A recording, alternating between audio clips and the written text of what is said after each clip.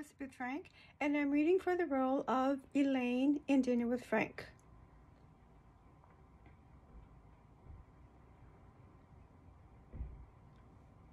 For Christ's sake, did you have to pick the pink one?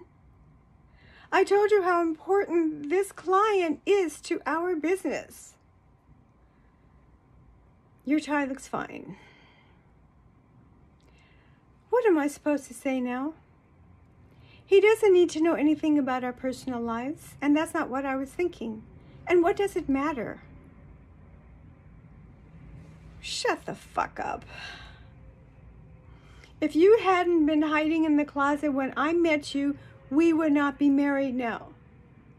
And you have the goddamn nerve to complain about playing dress up?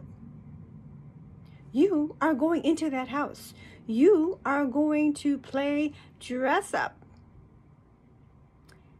Or I will hit you so goddamn hard that those young boys you've been chasing on Grindr won't recognize your pathetic face.